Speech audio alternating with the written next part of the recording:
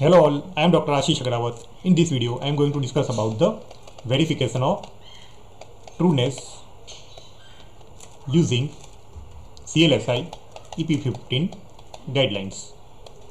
So here this verification of trueness is by two, using patient sample by two methods. One is using patient sample and another is using reference standard material. Okay, so we will first see about verification of trueness by EP15 protocol using patient samples. So you can take 20 samples that will cover the entire reportable range, and you can run 5 to 7 samples a day for 3 to 4 days. Okay, and ultimately you have to take 20 samples, right? So here you can see this is the result by a test method, okay, and this is the result of the comparative. Okay, so what you can do here, the average will be B3 to B22, okay, that is 194.75. then use the formula average C3 to C22, that will be 191.9. okay, so that is the average of the comparative method. This is the average 194.75. it is the average of test method. Now difference between these two mean is our bias. So this 2.85 here is our bias, okay, and this is the x bar minus y bar, okay, xi minus yi, and when we deduct bias from this, here bias is 2.85, so I have to deduct 2.85, okay, and I will just drag it to the last. Okay, so here you can see the difference between two method is 3, and when we deduct our bias we get the 0.15. okay, same way we get all these results. Okay, now what you can do here, you have to click on this and we have to get the standard deviation difference. So using this formula STDev E3 to E22, that will give us a SD difference. Okay, so now you can see we have got the bias, we got the SD difference. Now you have to see what is the manufacturer's claim of the bias. Suppose manufacturer has given the claim that their bias in this method, suppose this is the glucose results, okay, and manufacturer has given that the bias is maximum 2. Okay, if our bias is less than manufacturer's bias, suppose we have got the bias of 1.5, then the manufacturer claim is valid. But what if our bias is more than manufacturer's claim of bias? Then what we can do? Should we accept? So for that there is a upper and lower confidence limit.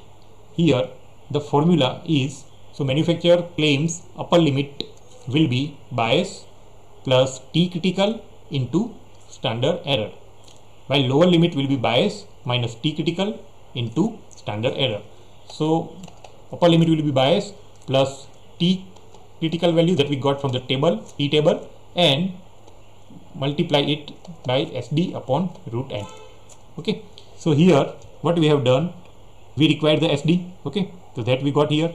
We require the square root of n, that is for the square root of 20, that is 4.47.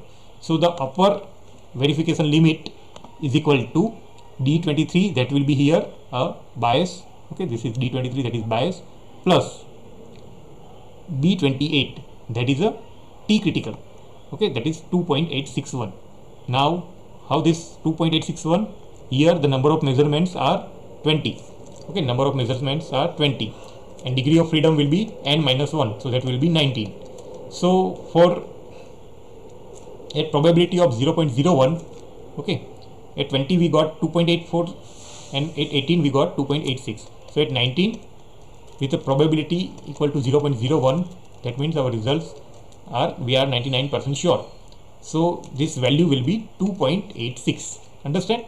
For degree of freedom 20, that is the result is 2.84. for 18 it is 2.88. so for degree of freedom at 19, that is n minus 1 here, 20 minus 1, that is 19, the T critical value is 2.86. okay, so you can see here the critical value is T critical is 2.86. So for upper limit we have a bias plus T critical value into SD difference divided by root n, that is 4.47. By using this formula you will get the results of upper limit, that is 5.19. Same way for the lower limit, it is bias minus T critical into SD difference divided by the square root of n. Okay, so you get this. What you have to do, I have already made this Excel sheet, so you have to just enter your results here. Okay, different reportable range results, okay, different 20 samples. You have to compare it with the test and comparative method. Okay, you have to analyze with the test and comparative method, same 20 samples, and other rest thing will come automatically. Okay, now you can see here the lower limit is 0.50, lower limit is 0.50, upper limit is 5.19, that is 5.2. Now our claim, our bias is, you can see here our bias is 2.85. okay, our bias is 2.85. manufacturer's claim is 2. Our bias is higher than manufacturer claim, but it is within the manufacturer's claim limits. Okay, it is within manufacturer's claim limit, that is lower limit is 0.50, highest limit is 5.2. So this 2.85 value is lies within this. That's why we can say the verification for trueness is valid. Understand? Hope it is clear. Okay, so already we have seen if bias is less than manufacturer claim, then we have nothing we have to do. Okay, but if it is higher, then we have to check for the manufacturer claim of limits, that is upper limit and lower limit.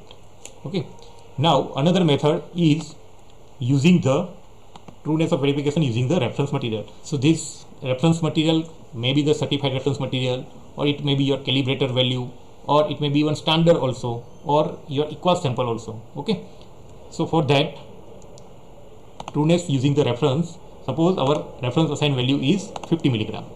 Okay, and what you have to do, you have to replicate that sample for 2 times, right? So we got the results like 48 and 46. Okay, on day 2 we replicate the same, we got results.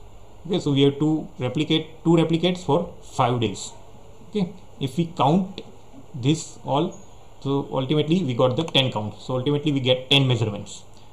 We have to do square root, that will be 3.16, and we have so mean value of this, that is average of C3 to C12, that we got 46.9. standard deviation is ST-dev C3 to C12, that we got 0.87. now standard error, that is SD upon square root of n. Okay, so SD is 0.87 divided by square root of 10, and we get the result. Standard error is 0.27. Now for this 10 value, T critical is here, the degree of freedom is n-1, that is 9. So you have to see this.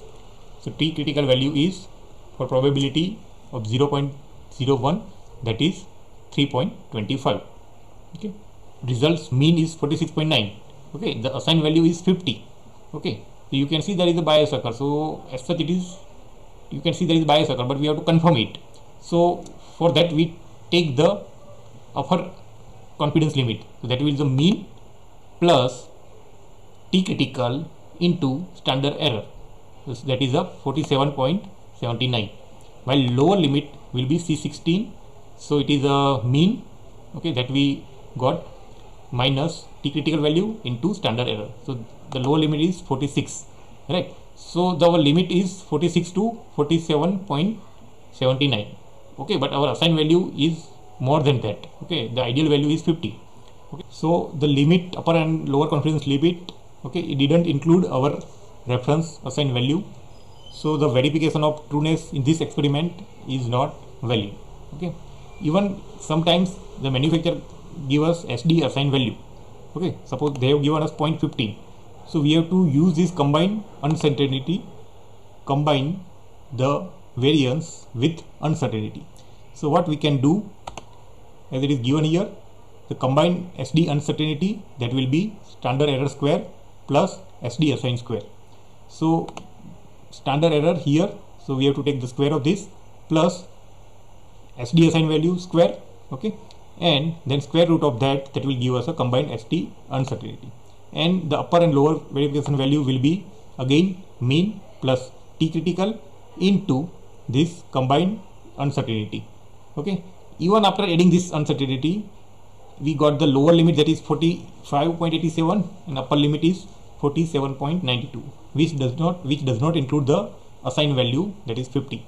So again we can say that even after SD assigned value, if they are given, we have added the uncertainty, even that our reference assigned value is not falling between the lower and upper verification limit. So here this method is not verified for this experiment. Okay, trueness is not validated. Okay, so there is a bias that occurs here. Okay, there is some systemic error with this method, right? So we have done verification of trueness, okay, or verification accuracy using patient samples and using reference material. Okay, in patient sample we use the PAT test. Okay, when we run 20 samples, okay, with test and comparative method. Means of the test and comparative method, the difference between these two will be our bias, and that bias, if it is more than manufacturer claim, in that case we can use the upper and lower confidence limit, that will be bias plus T critical into standard error, or lower limit will be bias minus T critical value into standard error. And if our bias is fall between this upper and lower verification limit, okay, it is included, our bias is included in upper and lower limit, confidence limit, that we can say verification claim is valid. Okay, and another method is using the reference method, reference material, using the reference material, and suppose its assigned value is 50, and we replicate twice this sample for 5 days, okay, and we take the mean, okay, plus T critical value into standard error, okay, and mean minus T critical. Mean is average of this 10 results, okay, so mean minus T critical into standard error. If this interval, okay, this is upper interval and lower interval, if upper to lower interval does not include our assigned value, then our experiment is not valid. Okay, so this is all about verification of trueness using EP15 protocol. I hope you like this video.